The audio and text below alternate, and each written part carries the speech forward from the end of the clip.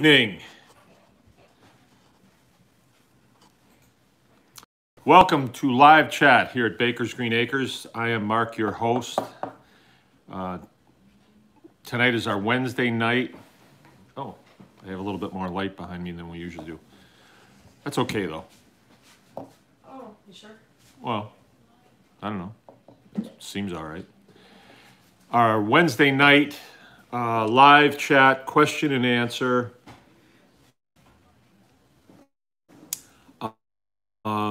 This is where it all began. This was the show that we started with.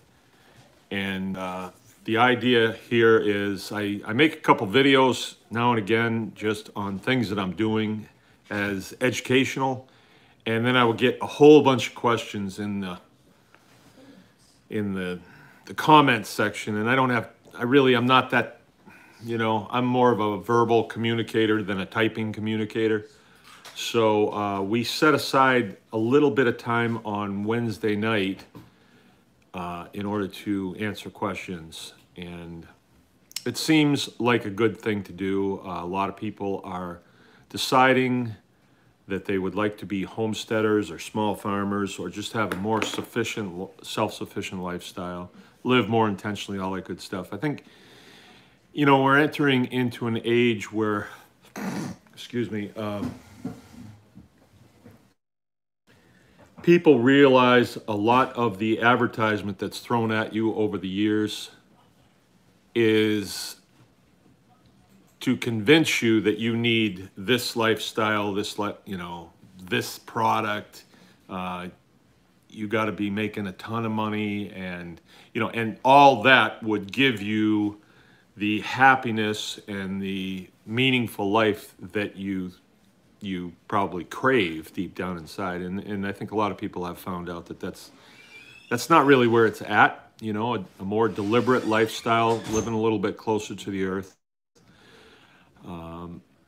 raising your kids in a gentler environment is probably a better way to go. I know it has been for me. I mean, I didn't always live this way.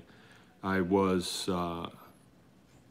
for an aircraft company for the first 5 years of my professional career, and then I went into the military, and I stayed there for 20.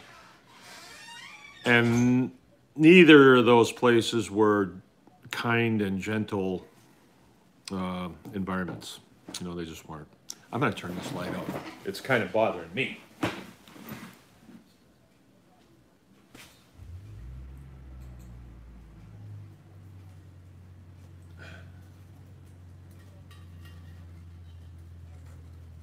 Wow, that was tight. Okay. So, and another thing that people are finding too is their health is directly related to the food that they're eating and the stress level that they're enduring on a daily basis. So, when you decide that you can do without the six-figure job, then it enables you to move away from the hustle and bustle, learn to do with less, entertain yourselves with other things other than the nightlife and all that stuff. And I think people are starting to figure that out, or maybe people are being drawn to it. Where before, if you listen to Budweiser commercials, you would think that in order to be happy you have to go a different route. Anyway, so this is worthwhile sharing our experiences with the homestead. It's worthwhile sharing the things that we've picked up over the years, figured out. We didn't start out being experts in homesteading.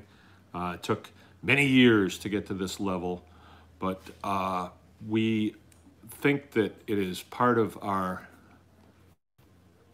mission in life to share this stuff. Why shouldn't we share this stuff? It's just living. It's just how to live, how to grow food, how to prepare food, how to fix things, how to approach problems, how to live, good old-fashioned living. So on this particular show, we would appreciate if you have questions, if you would fire them in.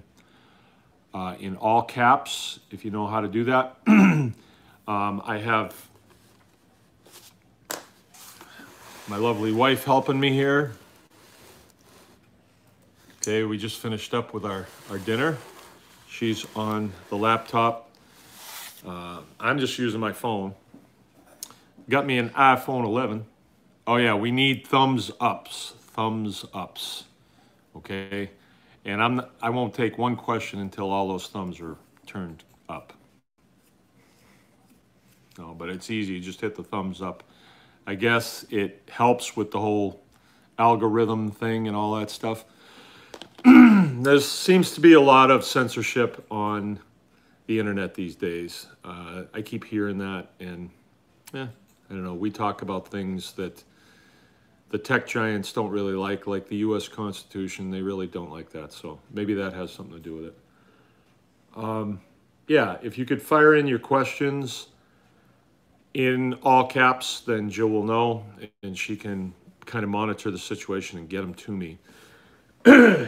All right, so today, my life went something like this.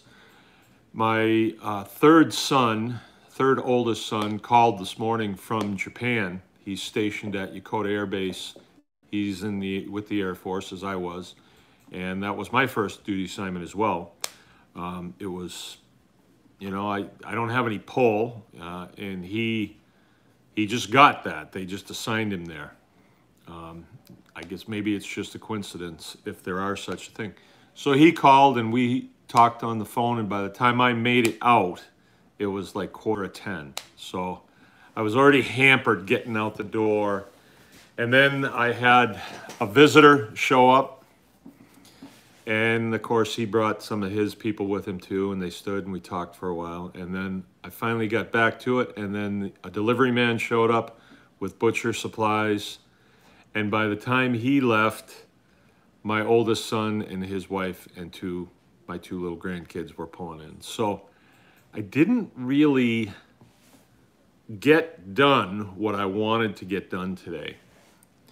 But I still had a great day nonetheless, because the weather was beautiful out. It was about 60 and a little bit breezy, but nice, and very bright out, very my kind of weather. I really like it. Right now, it's 50 degrees out, and we're right at 69 degrees in here. So I do not have my wood stove going, but the reason it's probably maintaining temperature in here is because I actually can feel it. It has not been on, but all that stone absorbs quite a bit of heat. And it actually feels like I can, like this heat coming from it. So we're snug in here. I got most of my wood in for the year. I was working on a loader today, and this is a piece of apparatus that we use in a field where we're going to farrow our pigs. And there's Debbie Van Fossen. I saw that. Hi, Debbie. And what this is a small corral within a larger area that I can trap the small pigs inside, and that way I can catch them. So if I need to take them out or castrate them or whatever else is going to have happen to them, I don't have to go chase them around a half-an-acre pen. All right, so I was working on that. I've had these things for a long time. We had 3 of them on this farm at one time. None of them were really built to the original idea of how it was supposed to work. We never did finish any of them, and then we started using them. So 2 of them we took down. We're no longer going to have pigs in those areas. And I have a whole lot less pigs now than I used to by choice. And the one that I removed and moved here was from another location that we're not going to use anymore. So this one, I've got a lot of parts to use to put it together, and it's looking really good so far. I have built some nice doors on it, and I'm going to have a really nice trap door on it, and that is going to be my first priority in the morning. And then tomorrow being Thursday, I have to start getting ready for an event that's going to be going on here this Saturday. We're going to have a guest speaker, a constitutional lawyer by the name of Catherine Henry, and she was one of the attorneys that sued the governor of Michigan for, the right to open up our businesses and so on, and won in the Supreme Court as of last Friday. And now the governor, this week has pulled another rabbit out of her hat, and the governor makes it seem as though she's pulled the magic bullet on us and she's going to keep us closed down forever. It's sort of like payback for whatever. I don't know what we did to her, but she has declared war on us, and she wants our businesses closed. She does not want us talking to each other. She doesn't want us going to church. She wants us to put a muzzle on our face.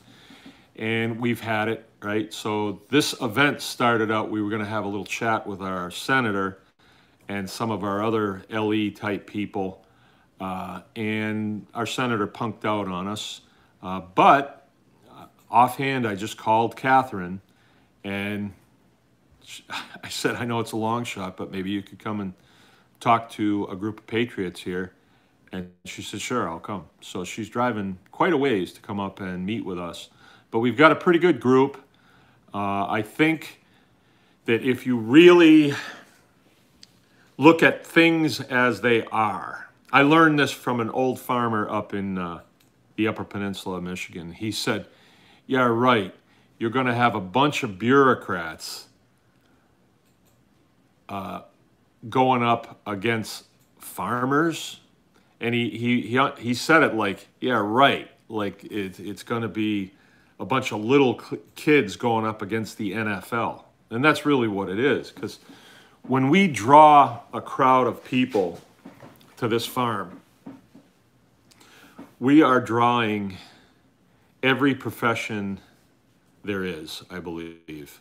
Very few of the people that would be gravitated to us and what we do are from what I would call the parasite class.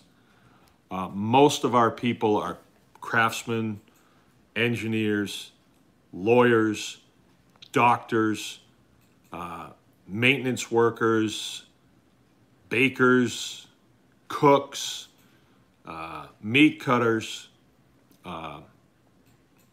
merchants, fishermen.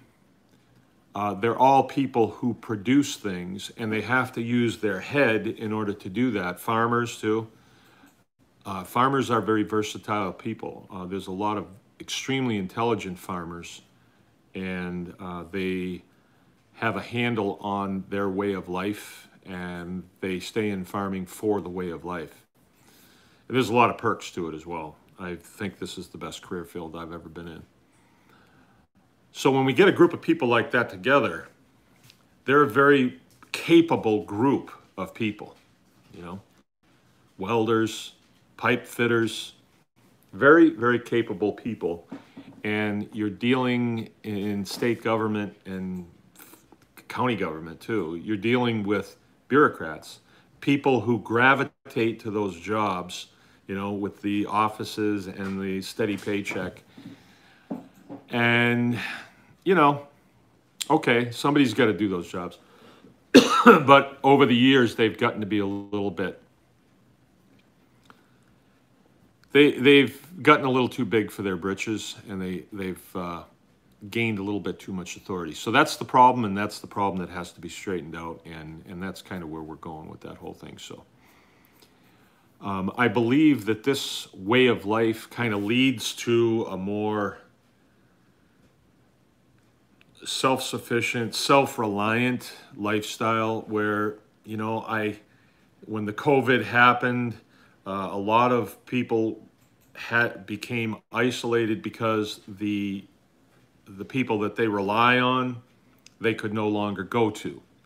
Where here at Baker's Green Acres, we're a very diversified, small homestead type farm. Mostly everything that we need, we have, I remember the day that we locked down, we went to the Verizon because my phone quit working. And they had it you had to wait in the parking lot to get in. I thought, what's this? And it just so happened that we were like the second car there, and I had called them, and we got in. But after that, they were stacked up outside, and it's been a nightmare ever since, right? And most other things have been like that. But after that little experience, there was nothing that we absolutely needed. Even TP, even toilet paper. When the big toilet paper thing happened, it's like, I don't need toilet paper. I hate to tell you this, but I don't need it. I can work around it.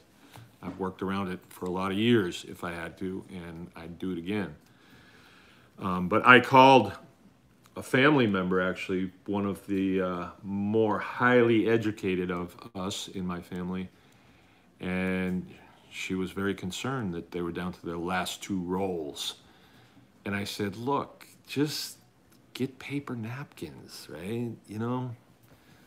And she says, no, you can't. It'll clog the pipes. She had been told that. It was on the news. Don't use anything but toilet paper, right? So this lifestyle leads to being able to think for yourself and operate, you know, in an environment that's changing all the time, and it looks like there's going to be a lot more changes, but it's sort of an environment that we thrive in, really. You know, I've enjoyed it, and then people will come and they'll have ideas how to work around stuff, and it's kind of a good environment for the homesteader. It really is. There's a level of preparedness that comes from being in this lifestyle. Winter's coming, so you have to prepare for that. And, you know, your source of dollars could get cut off, so you have to prepare for that. You have to do a lot of thinking, and so we do that. So I am here to answer questions, and I don't mind answering questions about preparing or prepping, as it's known. Prepping is preparing for, you know, some sort of thing that's going to come that's going to really put a crimp in your lifestyle. It could be a zombie apocalypse. It could be a tornado. It could be, you name it. It could be a breakdown in the toilet paper factory, right? It could be a supply chain disruption. It could be the electrical grid malfunctioning and going down for an extended period of time. Could be a lot of different things. It could be a failure of the money system. It could be hordes of crazed Antifa taken to the streets. Those guys kill me. I mean, they're like 17-year-old boys wearing their sister's jeans, and we're supposed to really be petrified of them. They get the spray can, and I'm going to break windows. I think they'd make short work of them in the neck of the woods that I live in. Anyway, I am ready to take questions, and if there aren't, fatherless kids, what was that about? And you were just talking about crazy kids. Oh. Well, I don't mention it very often, but I have 8 children. So Jill and I have been fertile. That's what I always say about farming. It's all about fertility, right? So, you know, I figure you got to practice what you preach. But it's really nice having a lot of kids because we can always use extra hands to do things, and the kids learn so much on the farm. And there was an interesting thing that happened today. My son Jim, I would like to get him into stonework because he's got an eye for things. And I had him do some stonework, inlaying some stones into the ground. So you cut the ground out, you cut the sod out just in the right shape, and then you fit a stone in there to make a walkway. And he did that. And one of my dogs did a little digging right in that area, so he got to learn the hard way, you know, how the dogs can be and having your work disrupted like that. So that was what he did this morning. He had to get that straightened out. Had a good day, and I am ready for some questions. I got a cup of coffee here. I can't wait to hit the ground running tomorrow morning. I'm ready, Mother. She got nothing. Everybody knows everything. Our internet's working good tonight too. We haven't had a problem yet. The last couple of nights, it's been a little aggravating that we were buffering very, very badly. I thought this morning there was going to be some extremely interesting news coming our way because, as you may or may not know, the president ordered a declassification of all documents pertaining to the email scandal and the Obamagate scandal. So supposedly there's some hellacious information in there. And then the Department of Justice said, well, we got to have a press conference. So it sounded like there was going to be charges leveled against some of those folks, and they were getting ready for mayhem to ensue.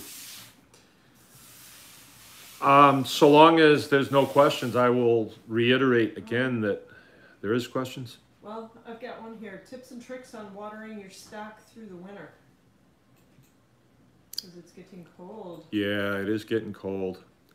And that is one of the things that really turns people off about farming in the wintertime. But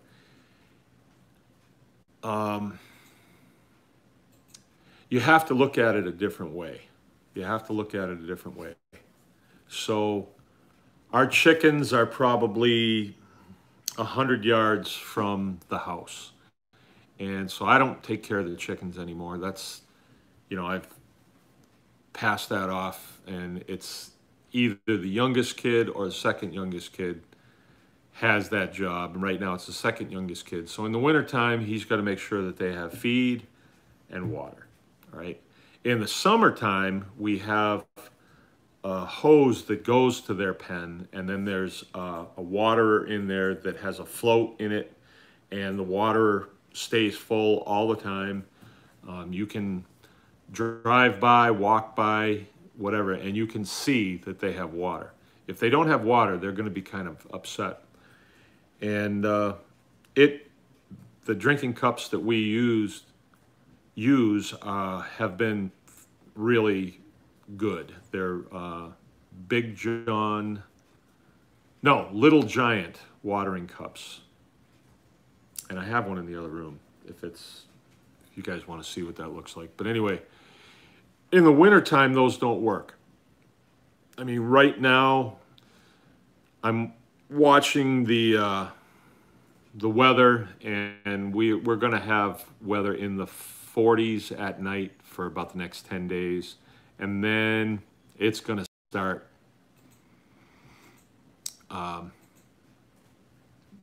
Lone Star just asked a question I didn't quite. Okay.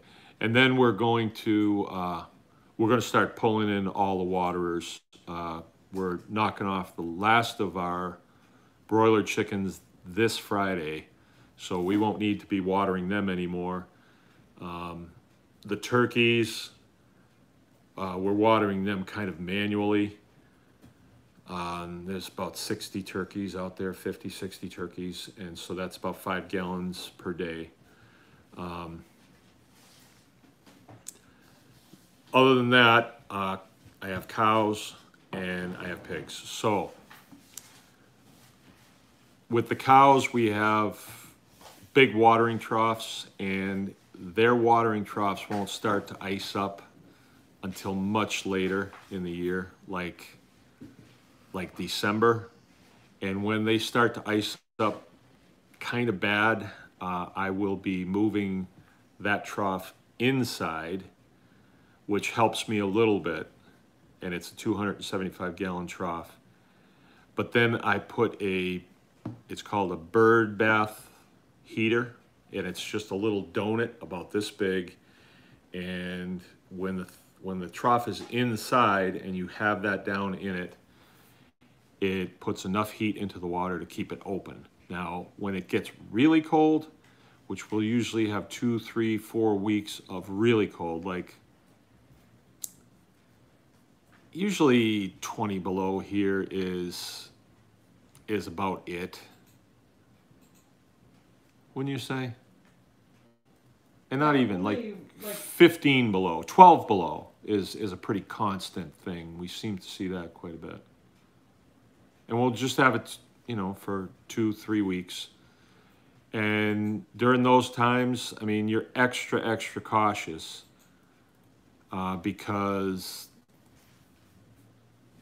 things go wrong when it gets that cold. I mean, when you live in an environment where it's like that, I used to live in northern Maine, and it would be like that like most of the winter, and stuff breaks when it gets cold like that. Batteries go down, thermostats fail in vehicles. You get moisture in the air valve on tires, and all of a sudden you go out, it's freezing cold, and you got a flat. I mean, things go wrong. So you're just really careful when it's cold like that. If I don't have to start a vehicle, I don't. So I may just do without my tractor during those times, or I plug the tractor in. So I'm taking precautions when it's cold. But as far as the water goes, I may have to break a little ice for the cows. That's about it. If for some reason we don't have water coming from our pump, from our well, then I would be cutting holes in the ice on the pond for the cows. That would be my backup for them. The backup to that, in reality, the cows do go out and lick snow. They really do. You wouldn't want to have a dairy cow, a cow that you're milking, have to rely on that. You want her to have all the luxuries that you can give her if you want to continue to get, the milk that she's capable of. All right, as far as our chickens go, one of the kids will have to fill up a bucket every morning, and we have a building in between here and there. It's the butcher shop. I have a water heater going down there all the time, and so the kids are, it's one of them's job to fill up a bucket, take it out. The bucket or the pan that the chickens drink out of, and there's probably between 50 and 75 of them down there, so it's not like you can turn your back on them. Their pan is one of those flexible black rubber, I think they make them out of old tires, and they're indestructible. All you have to do is turn that over, and it's only about this deep, and step on it, and the ice comes out in a chunk. So towards the end of winter, there's chunks of ice out there all over the place. And then the new bucket goes in there. Now, I suppose we could run an extension cord out there into that and put a bird bath heater in that. We could. We just don't. And part of my mission here is training my kids. So, like I say a lot of times, yeah, you can do that by having them clean their rooms and make their beds and stuff. And if that's all there is to do around the house, then that's the best you got. But this is, they have to feed and water animals, and it's imperative that they do it.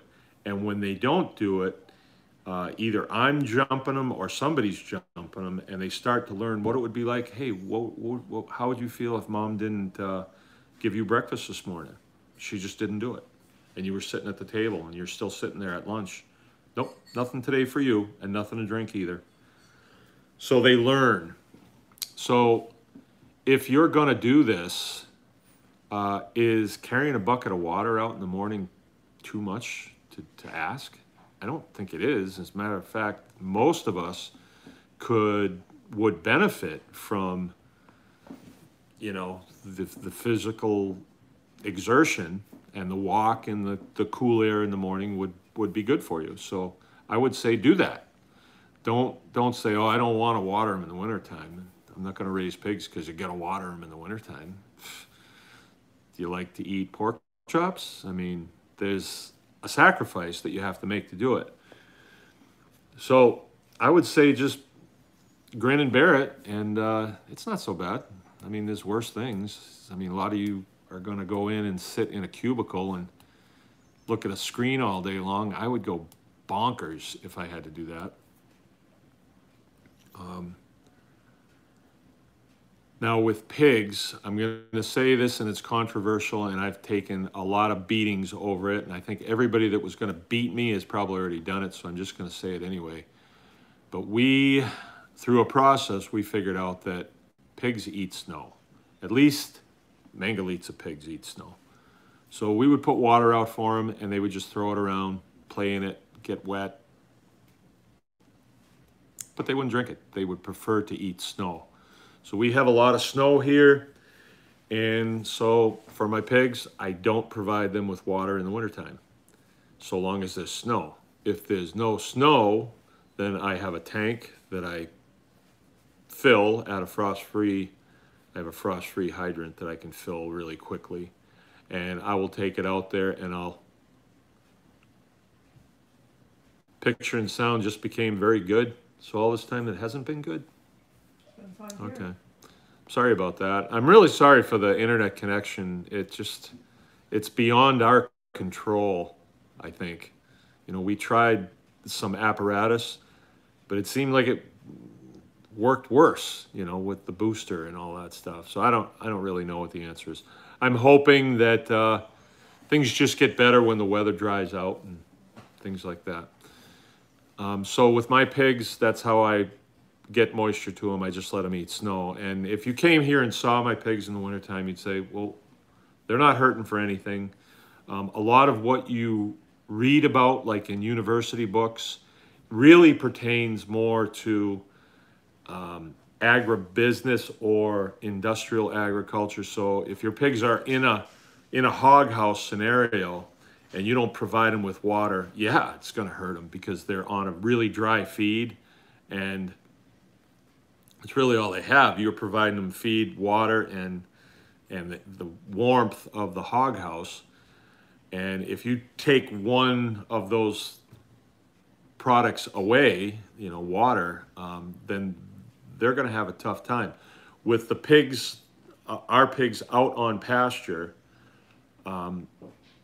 like right now, today, the last few days, we've been feeding them acorns. All right, so we went out acorning on Sunday, and we've got places we go where and it's classified, I can't tell anybody, I'm sworn to secrecy, but the acorns, I brought one in because I wanted to show you guys this acorn, but I handed it to my grandson, and I don't see it around. But this acorn literally was that big. I mean, they probably weigh about an ounce. And the meats inside of them is just beautiful. And we picked up a water trough full. I mean, we kind of just went last minute, and we just went just to kind of recon. We weren't really serious about picking up, but we filled a water trough. Normally we take a 275-gallon tote, and we fill that baby up when we're serious about it, and that's a lot of feed right there. You can look into acorns, feeding acorns to pigs, and it's fascinating, the stuff that you'll learn. One of the things that I've learned is that acorns have 4 times the caloric value as the best feed corn known. 4 times per weight. That's pretty good.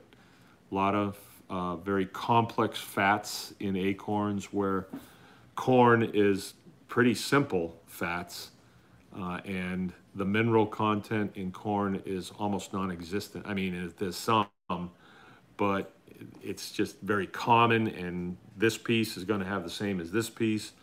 But with acorns, we collect from trees all over the place. All right, so there's this one tree, I can't tell you where it is, but it's right in the middle of, it's in a triangle. There's a road that goes this way, a road goes this way. So it's sitting on a triangle of grass, and it's by the lake, and this tree is massive, and it drops the nicest acorns that you've ever seen.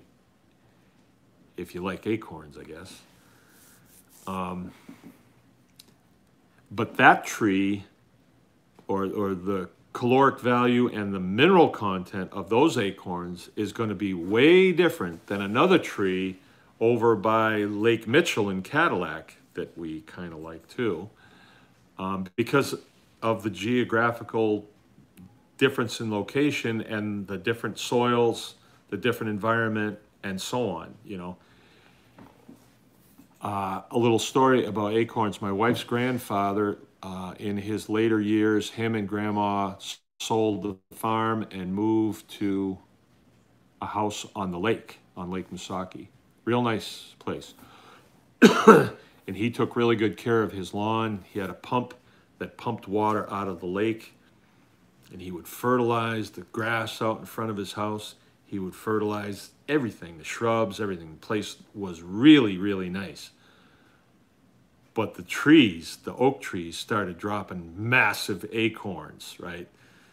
Breaking windshield, no, but making dents in the car, dropping on the roof, filling the gutters. He would be out there brooming off the driveway. 10 minutes later, there'd be acorns all over the driveway. Somebody'd pull in and crush them, and he hated acorns. He called them acorns. He hated them. And him and I were having a conversation one time. He's passed now. He's been gone quite a while. We were having a conversation one time, and I said, I wonder if there's anything you can do with those things. And he said, I don't know. I don't think you can even feed them to pigs because it would probably make the meat bitter. And he said this. He was a lifelong farmer. Not really a pig guy, but I know they did raise some pigs, but they were mostly cattle. And so I just heard that, and okay. I mean, I never thought that you could feed acorns to pigs. But then when I got into Mangalitsa and the whole charcuterie thing and the whole the reason that you want your pigs to have a high night, what is it that's in acorns? Fat. Tannic acid. Tannic acid. You want a high tannic acid diet is because the tannic acid gets into their fat and it resists rancidity, right? And rancidity, all that is the animal going from walking around on the earth to being part of the earth. You know, when an animal rots, it goes back to the earth. Same as a human being, same as an oak tree when it falls over, it winds up going back to the earth. But when they have a high tannic acid diet, the tannic acid gets in the fat and it resists rancidity, and that is what gives us the ability to kill a hog in the fall that's been acorn fed, take that rear shank or the rear ham, put a little salt on the bone and hang that baby up, and it'll keep. It'll stabilize, and you can hang a ham when your daughter is born, and you can serve it at her wedding, right? So, I mean, that story is in one of my books. I mean, not that I've actually done that, but I mean, we have hams around here that are going on 3 years old now that we just haven't gotten into. So that's why we do the acorn thing, plus the money savings. I mean, I've been feeding this group of pigs. There's 27 little ones, 3 sows, and a boar in there, and I have fed them nothing but acorns since Sunday night. And here it is, Wednesday, and I've probably only gone down about this far in the trough, and I probably have this much farther to go. A lot of acorns, a lot of weight, all free, and they just seem to, they love them. You know, usually if I'm working out there, I have to feed them because they'll stand at the fence, and there's 1 or 2 of them that just have this whine, and they'll just keep it up until I give them something. And if I'm trying to work out there, I can't listen to the whining. So, but all this week, there's still acorns on the ground that they haven't gotten into. That's the nice thing about them too. You throw the whole acorns in. They eat what they can. At first, they're ravenous, right? But then when they're full, they slow down and they start eating the acorns sort of like a toucan would eat a Brazil nut. You know, they crack it and then they sort of sweep the meat out of there, and then the shells go on the ground. When they're competing and they're all hungry and they think they want to eat more than the next guy, they're very piggish, you know, they're very hoggish. They'll just chow down the whole nut, top and all. They'll just chow it down. So acorning is a good thing. It's a great pastime around here, and we actually stopped at a pizza place on the way home, and were able to go into the pizza place. This was Sunday. The governor's order was struck down by the Supreme Court on Friday. Of course, the restaurants are still scared, you know, most of them. But we went in and just acted like we owned the place, and we just sat in there and ate our pizza. It was great. It's like the second time we've been out since the China virus hit. Okay, I'm ready for questions. Yep, I got some for you now. Okay, all right, I just sorry. wanted to know how your root cellar's working. It's good. Next. Well, I got some bugs to work out because I was showing it to my daughter-in-law today, and I noticed some of the squash that had been scuffed were starting to mold right there. So that tells me that I'm way too moist down there. So that means I have to vent the root cellar out. And there's a process to do that. You want to bring a tube in from outside. You want to bring it right to the floor, a couple inches off the floor, and then bring another tube in and have it come in at the top of the root cellar. So the moist, warm air will be coming off the ground, right? Because the ground's going to be 45, and outside it could be 0. And so it will create a draft. And when you create that draft in there, you create a vacuum in there, and then the other tube that is up high will pull dry, cold air in, which is fine, even if it's 0 degrees. But what you want to do is you want to start looking at the humidity, and if it drops below 50, I'm not sure, Bryce. I'm not sure whether it's 50 or 60. For hanging meat, it's 60, but for vegetables, I'm not sure. But is it 50? It's cooler for vegetables. That was why we said it'd be a challenge. Okay. No, I'm talking humidity. Oh. Percent. I'm not sure what the percentage of humidity is. But you want to watch that, and if your humidity, if it gets too dry, that's not good either. And then you would slow down the draft. So on the bottom, you would have a valve that you could valve it out. So there's less exchange of air from the outside coming in to the inside. So I got a little bit of a mold problem, and I noticed there was a board down there that had some mold on it. It was white mold, so I'm okay with that, but I'm still gonna go down there with some apple cider vinegar and you know, white mold's okay. White mold is okay. When we start seeing the greens and the blacks, then it's not good. So I'm gonna keep a spray bottle down there of vinegar and just start checking it a little bit more. There was a pumpkin too that had gotten scuffed bad, that had a little mold on it. So that pumpkin's gonna just come out, and we'll use that first. But I looked through everything else that was down there and I didn't see any problems. So what did that say? The temperature in the meeting? Humidity needs to equal 100. Oh, wow, that's an interesting concept. Temperature and humidity. That's an interesting concept. So if we're 60 degrees down there, then our 40% humidity. Okay, I'd like to know where that came from, but I'm sure I can find it. See, Okay. oh, Finn says he's heard the same thing, Okay. and that's what they do. Well, the structure is built. I have the door on the top. The stairway down is insulated. I don't have the door at the bottom of the stairs yet. And the reason I don't is just it's a priority thing. 50 degrees and 50% from Kaleidoscope. Kaleidoscope's had some good info over the years. Okay. 60-40. Well, So just as long as that equals 100. okay. What about 90-10? Or 10-90? I mean, it's got to be, you know.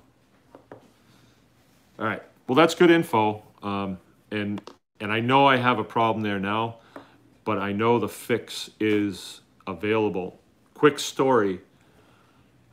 We had a hanging room. The house that is next door to us used to belong to us.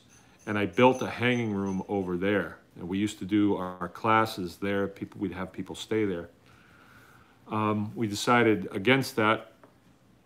And so we sold that house, so we no longer have that hanging room. But that hanging room, I built it to what I thought would be a good spec. I put it on the north wall, so the north wall was cool in the summertime. And we started having some problems in the fall with mold on the meat. So the meat was not, it was not dry enough. It was too moist in there. And then I had a guy that came to take our class, and this guy was great. I mean, I've had a lot of really cool people come and take classes, but this guy was unique in that there was just things about him that were very, very different. He was probably about a 25-year-old guy that was coming from Chicago up here to take a class on butchering pigs. And, you know, he rolled his own, and he smoked a corncob pipe, and he was just very different being from Chicago. And he also made his own beer, and he brought a bunch with him, and me and him sat down after, I think, the second day of the class, and we were at the house just yucking it up. And I said, so what makes a guy like you want to take a class like this? And he says, oh, you know, I'm kind of basically retired, so I just want to collect some skills. And I said, you're retired? How's a 25-year-old guy get retired? He says, well, I was kind of a computer nerd when I was a kid, and when I was 16, I actually hacked into the Air Force's computer system. And I was fooling around in there for about a month before they found out who it was, and I was arrested, my parents were arrested, and da-da-da-da-da. It took several months before they returned to their home, but when he was 18, the Air Force hired him. And he worked for them for a short period of time. Then he started his own company, and as soon as that company was publicly traded, he sold it. So that's why he was independently wealthy at 25 or 23, whatever it was. But very interesting guy. But I told him, hey, I'm having a problem with this, with mold in here. And he's in there looking at it a little bit, and he says, oh, I see the problem. I said, you do? He says, yeah, lower this window down like 4 inches. Okay, I did. It worked. It worked. So I had a window on the front of the door, and it was a double hung window, so you could pull it down and you could also pick it up. And when I built it, I figured that we'd have an exchange of air because one was higher, and I don't know if you know this, but heat rises. And so if I lowered this one down, I had a better exchange, and therefore we had less moisture in the room, brought the humidity down, and voila, no more mold. So the fix is there. And the reason I'm kidding about heat rises, when I got out of the Air Force, I moved here, and in the course of about a month, I had 2 people say to me in total earnestness, well, heat rises, you know. Okay, thanks. Glad you told me, because I I wouldn't have known that. But we joked around about it for years, but in reality, heat does not rise. You can't say that. That is not true. Hot air rises, right? But a hot ball bearing doesn't rise. Heat radiates. Okay. I'll go to the next question. Kaleidoscope did wonder if you had put in a sump. If you had to do that at all. I didn't have to. Where we dug this, it's like sand, and I don't have any flooding problems. This is our property on the front part of our property where we live. It's very dry, sandy, and on the back 40, they would call it, it's very low, and you know, you put in a post hole down there and you hit water. So no, I didn't have to put in a sump pump, and I'm really glad that I didn't. That would be like a level of complexity that if the pump fails, you know, all my pumpkins are going to get flooded. I probably would have stayed away from that. Same thing with a basement that you have to run a pump to drain. That just doesn't sound like fun to me. Lone Star wanted to know, do you have to drain the pool for winter, and do you ever see bears? The directions on the pool said you should drain it, fold up the liner, and you know, reassemble it in the spring.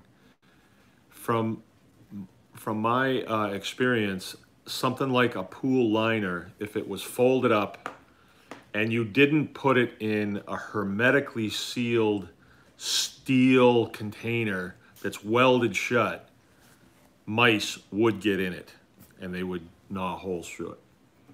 That's just mice. And so I made the decision, I did some research on it, I made the decision to not do that. That liner, if I get 6 years out of it, I'm good. You know, I'm fine with that. You know, if you amortize that out over, say, you know, the pool was $1,500. So if you amortize that out over 10 years, $150 a year, no problem. At the end of 10 years, I'll do one of those things where I slit it and let all the water go. But no, I decided to keep the water in it, and then the water last year became almost a solid chunk, you know, probably froze in a foot or so all the way around. And it was just stable, you know, it wasn't going to go anywhere. So this year we covered it. Last year we didn't, because I was going to drain it, and it was just at the last minute when I'm standing there looking at it, thinking about pulling the plug, where I said, I don't think this is a good idea. And then to set it back up and get it in the right spot as far as the deck goes, I thought would be tricky, and you wouldn't know until you got it full. So we didn't. Yeah, right. Put in a heater and call it a hot tub. That's on my list, right? I think hot tubs are really cool. The problem is, if you buy one, then you're going to feel obligated to use it. I want to build one that I can fire up 5 times in a winter, and it can turn to solid. And then I want it so that it's got a firebox on the side of it, so I can chuck that full of firewood, touch it off, and then, hey, the hot tub's going, you know, let's use it. And then when we're done with it, you're probably not going to want to do it 2 nights in a row.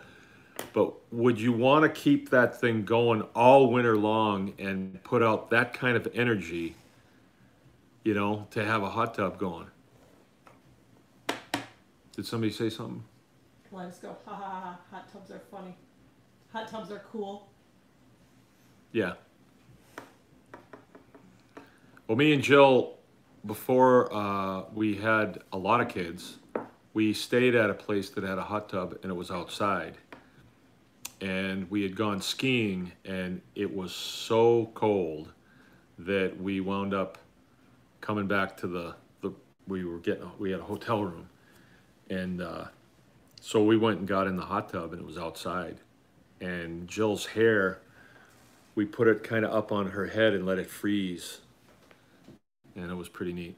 I like hot tubs. It'd be really nice here because we have the outside, we have really nice stars. And the nights here are beautiful and totally quiet.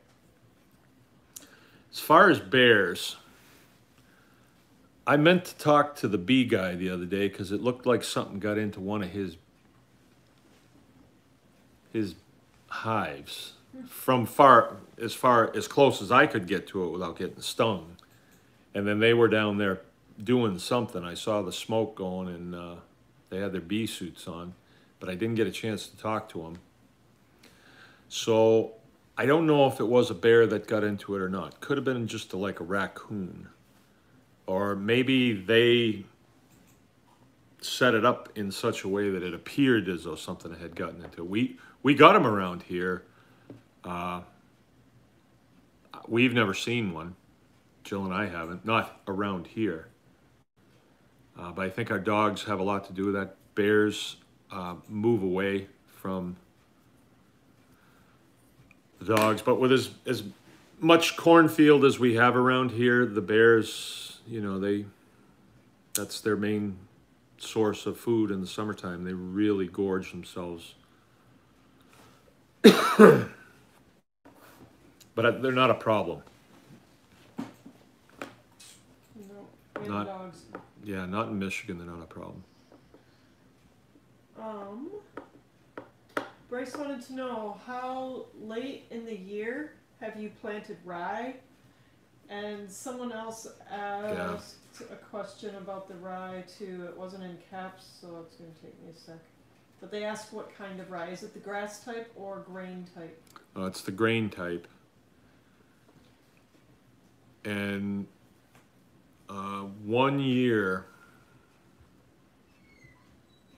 see, I don't have the date, Bryce, but if I had a field that was open now and I had some rye and I needed something to do, I would do it now, and it's October. What your goal is to get it to germinate. And like on a day like today, the soil was nice and warm, so you could have gotten germination today.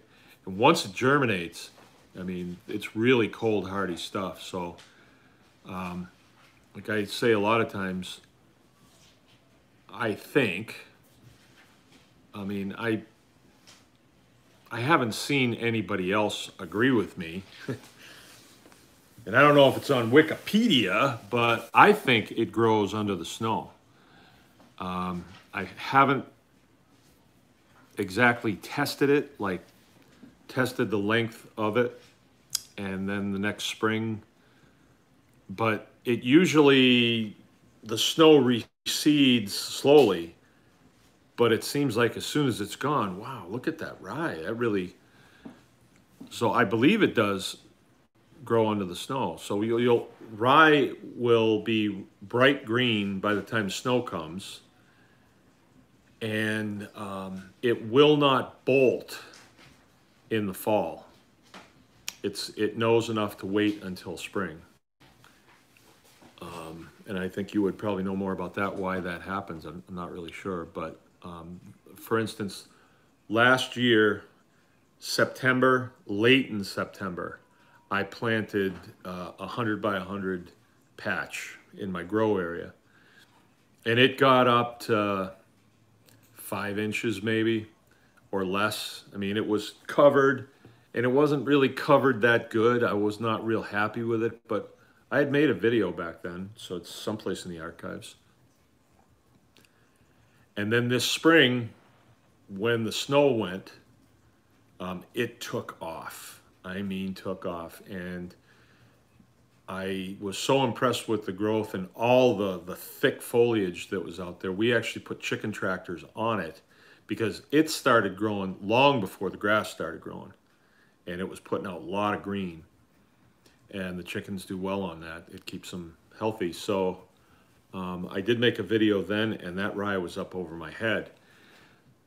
And then I put pigs in on it, and they just made, it looked like a straw field after that. Like there was just straw out there. Everything was brown.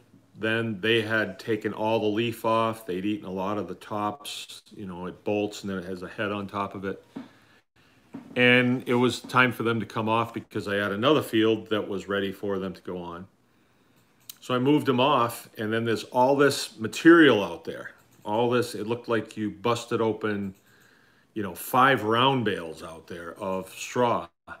And I thought, wow, that's going to be, it'll take a while for that to decompose. I could touch it off. I could just burn it. And that would put some nice things into the soil.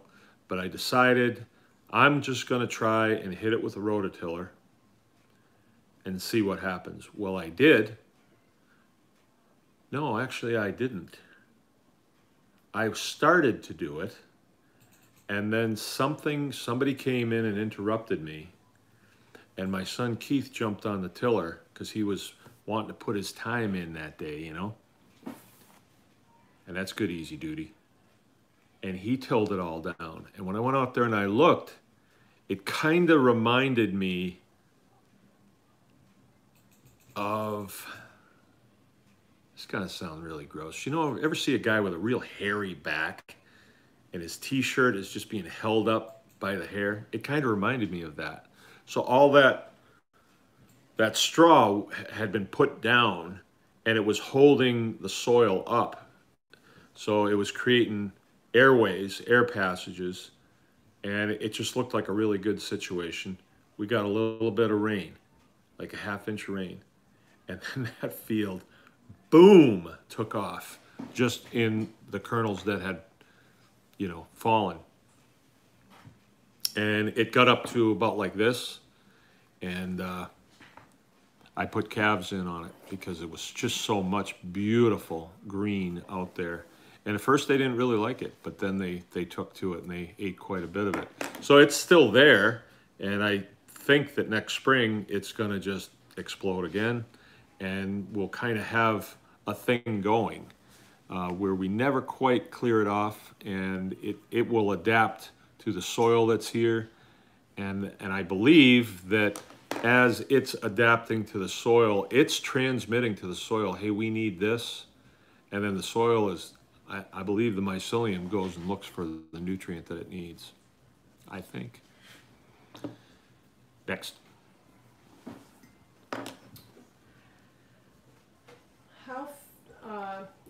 How many pigs do you have? And then there's a follow-up. That was Kirk's question. Kaleidoscope wanted to know, how far are you pigs from the house? Do you put up bat houses for insect control? All right, how many pigs do I have? Let's see, 27, 31, 32, 33, plus 10, 43, 50. I got 50 of them now. And it's across the board. I've got 3 big sows that we're going to use for our classes this fall. So they're going to be not here long. I've got 27 newborns that are about 4 weeks old. I'm just getting ready to castrate. I have 3 sows that they came from, and then 2 other sows that are up and coming. So my plan for the foreseeable future is to keep 1 boar and 5 sows. And that gives me way more than I need for our homestead, but it gives me a little bit extra, well, quite a bit extra for, swapping with my friends and selling a little bit here and there, and feeding out as many as I think that I want to.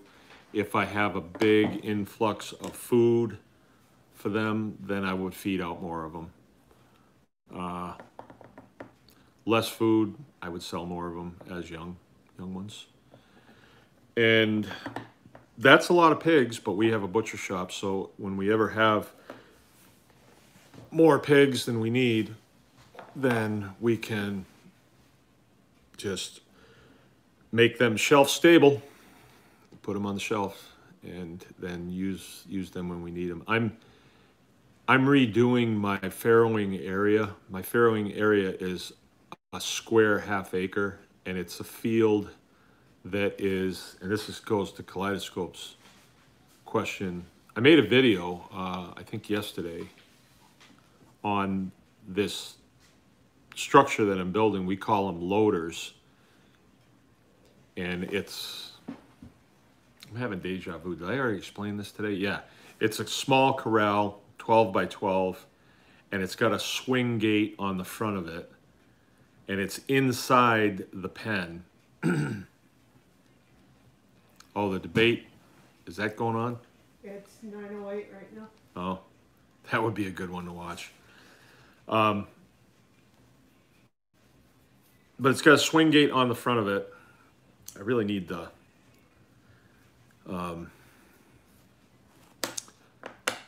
whiteboard. But the idea is that if I feed inside of it and the pigs get used to going in, then I can shut the gate and I have them in a smaller area, and I'm able to, do what I need. I can catch who I want to catch, and then if I want to load out a big pig from there, a 500-pounder, let's say, they don't exactly jump in a trailer when you ask them to, and if you don't have a way to force them, sometimes you can't load them. So this is a way that I can force them into a trailer if I want them to get into a trailer. And I've learned over the years of just little tricks here and there to make them want to get into something else. Who's that gal? Grandin? Sybil Grandin? Oh, yeah, Temple Grandin. She was,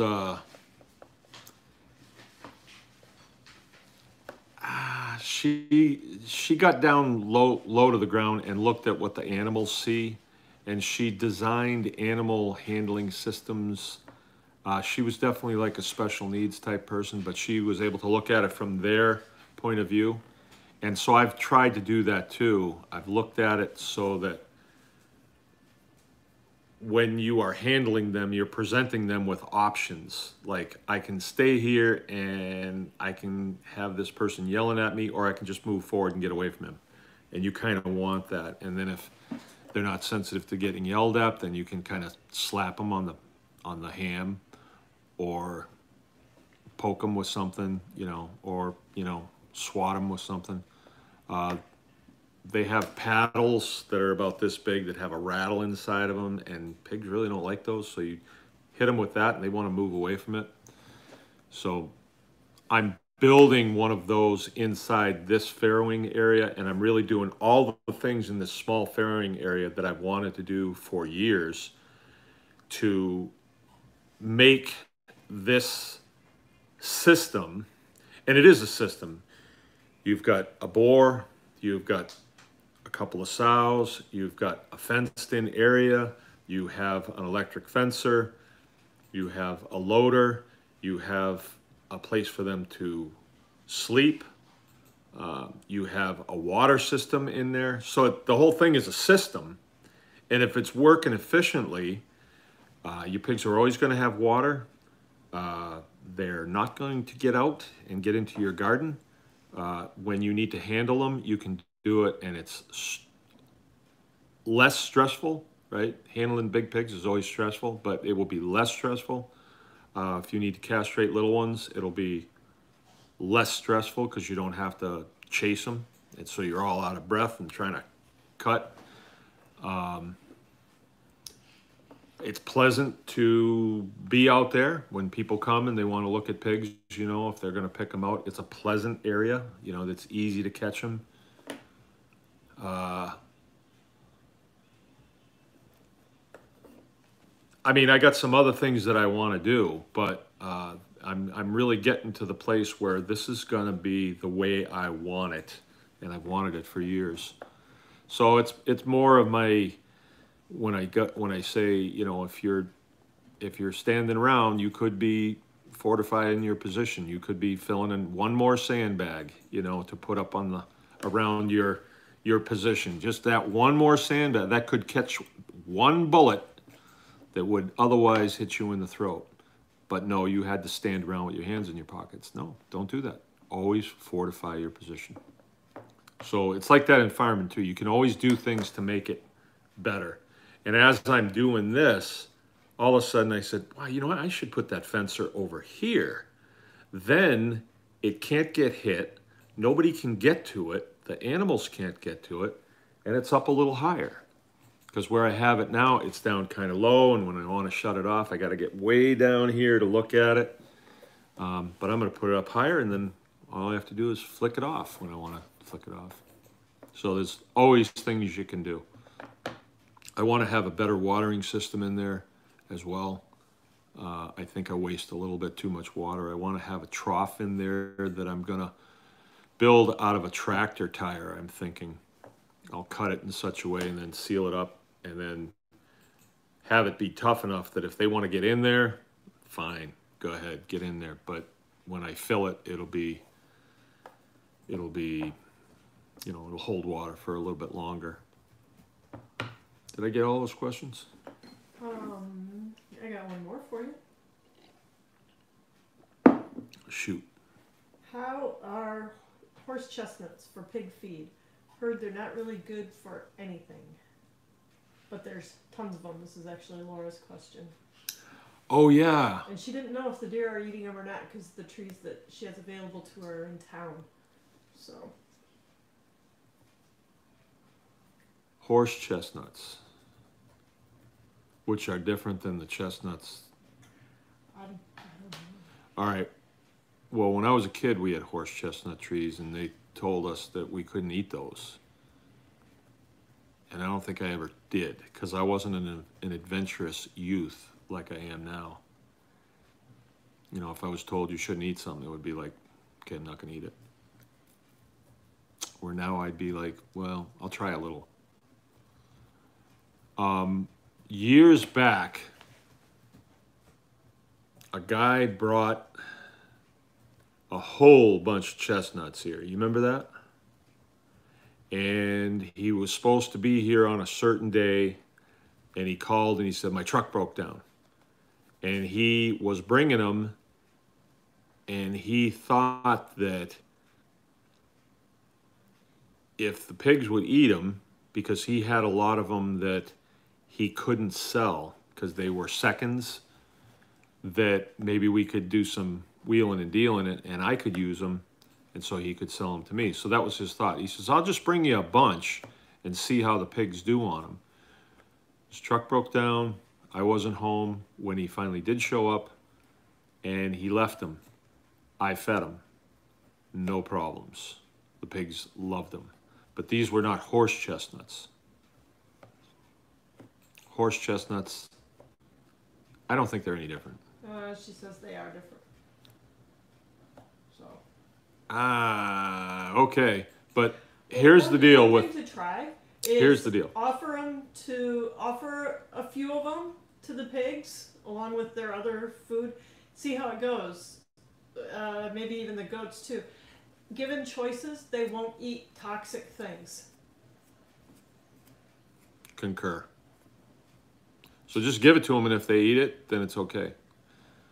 But if you want to play it safe, only give them a few. And, you know, I've never heard of a pig eating something that killed it. Have you? I suppose it's possible, but Yeah. They're made to eat a lot of junk. They're cleaners. They're made to eat nasty, yucky stuff. But that would make even a goat sick. But so. we had a goat die from eating something that he shouldn't have, and it was pig feed. Oh. And he ate a lot of it until he finally died. Blew his belly up. Yeah. But that could be a really nice source of calories right there. I would if it was me, I'd just throw them to him and see what happens. What were those nuts that your dad brought here? Black walnuts? Black walnut, but that could be. Yeah. They're kind of a nasty thing about this big, and I think that they're tough to get into. And he brought a whole bunch of them. And I would trip over them in the garage like, what are these doing here? Why are these here? Who brought these here? And dropped them in my garage. And somebody told me, and I said, okay, well then they're for the pigs, so I'm gonna give them to the pigs. I gave them to them, and they disappeared, husks and all. Everything was gone. I would be pretty adventurous when it comes to stuff like that you can scrounge for your pigs, and I wouldn't be too concerned that you're gonna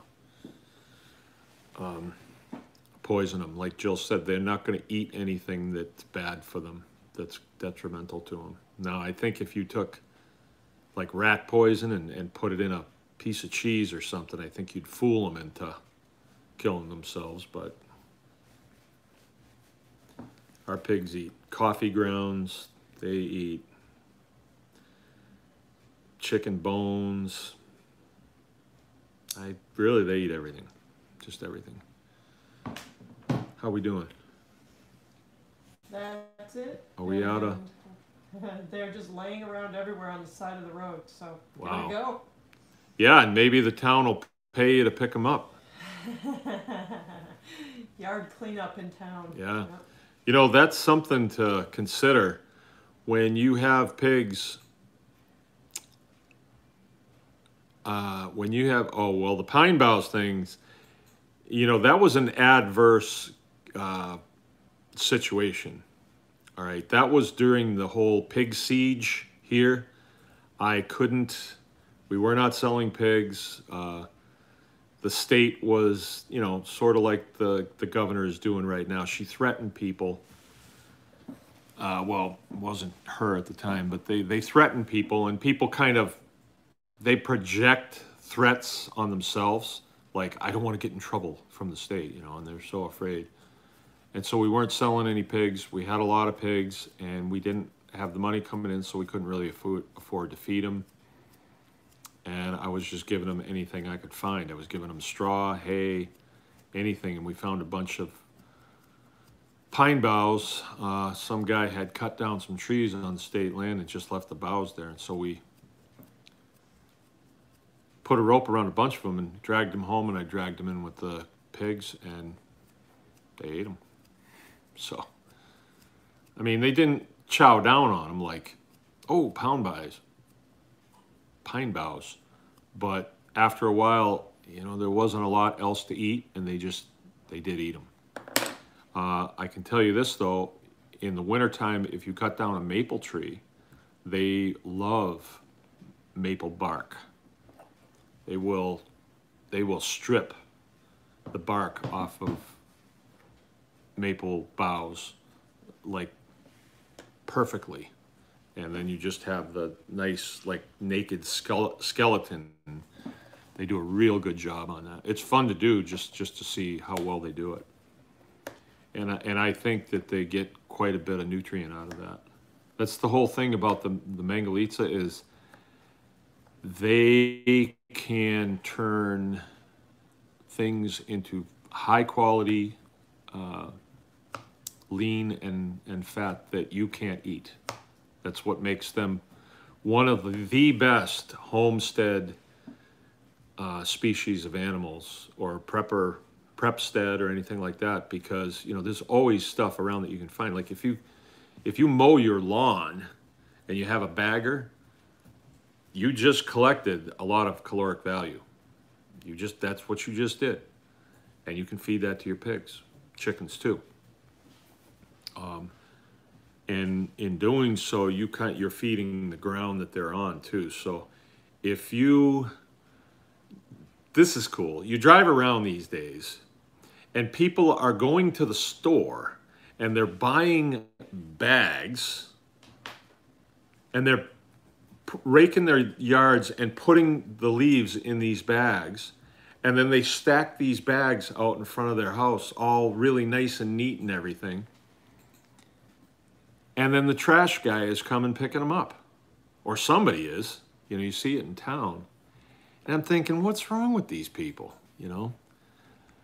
But if they've done all that work, they don't care who picks it up as long as it's gone. And so, let's say that you have nominal ground that your pigs are on. Pick that stuff up, bring it home, dump it in your pig pastures. They'll go through it, eat what they can, but the rest of it becomes nutrient for your ground.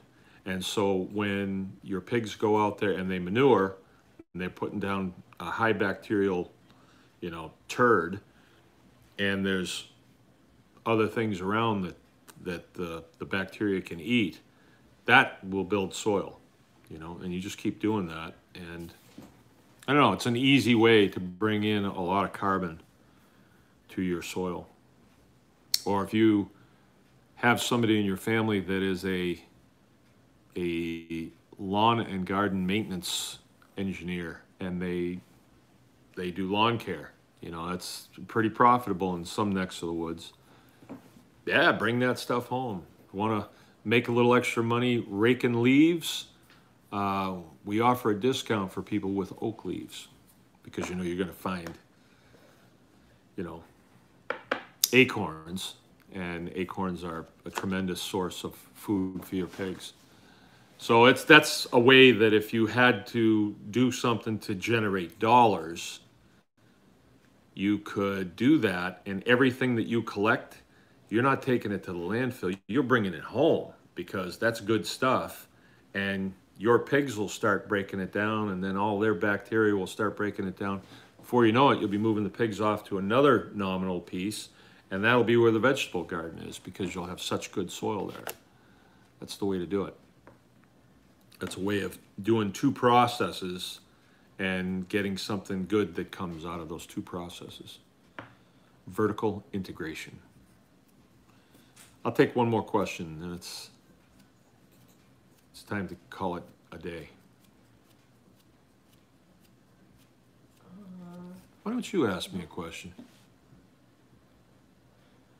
I already asked you one. YouTube said that horse chestnuts are poisonous to humans and farm animals. They were brought from Europe for shade trees, and there's not really anything good. So, I don't know. That's from YouTube. That's from YouTube? Yep. So. I'd still do it. I'd still do it. See what the pigs think. Yeah. If the deer aren't eating them. Well, if the deer aren't eating them, that might be kind of a point. They're laying all over the ground everywhere. And but it's in town. She says it's in town. She so said they're also all over the road, so I don't know. Huh. I don't know. Yeah. Well, you know, you can... Oh, the trees are in town, but the things are everywhere. I'm sure you could give them one and see what happens. And then the next day, if they're fine, give them two. But it seems to me those chestnuts would keep. And if you could get, you know, if you could put up several hundred pounds of them, but maybe if they're poisonous in heavy quantities. I don't know, what did, you know, I heard that peach pits were poisonous to pigs too. Or was it was cherry pits. Yeah, it was cherry pits. But one of our associates, close associates, he feeds them. And he didn't know that, you know, so he just fed them. And he's been doing it for years. So I remember I was buying potatoes from a potato farm, and I still would too. I mean, that's a good, legitimate source of feed. And then I found out, oh no, you know, this is after I'm buying them for a couple of years. Then some, you know, keyboard ninja says, oh no, you'll poison your pigs. You will actually kill your pigs. You have to cook the potatoes first. And I said, well, for the last couple of years, I haven't been, and they're doing fine. Potatoes are actually kind of neat to feed the pigs, especially in a cold climate like this, because if I bring them home, dump them out in a pile, they will freeze solid. So you have this like solid pill of feed, and you throw it out to them. You know, they have stout jaws. They can break those up and eat them. All right, this was a good op. Wow, 85 minutes, still raring to go. She said she gave them a 5-gallon bucket and they're not dead yet. So I don't know. Who? Laura. She did give him a 5-gallon bucket? Oh, so you already did it? Yeah. You might go lightly, but... Wait a minute, am I hearing this right? She already gave him That's what she says in the chat. a 5-gallon bucket, and Yep. how long ago? She don't know. You don't know. Said yet. I don't. Okay. Oh, well then that kind of dispels that rumor from YouTube. Well, 2 weeks ago. Well, they're fine then. It's good. You should be out there picking those things up and stowing them. I mean, they'll keep a long time, and that's a good source of protein right there. You know, a nut or fat. I would think they're definitely full of fat. All right. Well, I'm going to sign off. What everyone else thought. Oh, okay. All right. Yeah. I don't know. From reading it, you can also make medicines out of it. And right at a glance, I'm not seeing what the difference would be, but... Between horse chestnuts and just chestnuts? No, they are different. They're different. But what you would have to do to make it medicine, apparently you can treat hemorrhoids and a couple other things with it. But Oh, really? you can also injure your kidneys and a couple other things. Have digestive issues. Okay. I don't know. I'd have to read up more on it. All right. Well, let's cut it off for now. We're at 87 minutes. Appreciate everybody coming by. Tomorrow night, not exactly sure what's happening. Thursday night, I have to do a ton of preparation for Saturday, and I sure could use some help, Tatum, if you're still listening to us. But yeah, we'll meet and we'll see where it goes. I really don't know what we're going to talk about. Let's see what happens in the news tomorrow. Okay. Anyone can farm.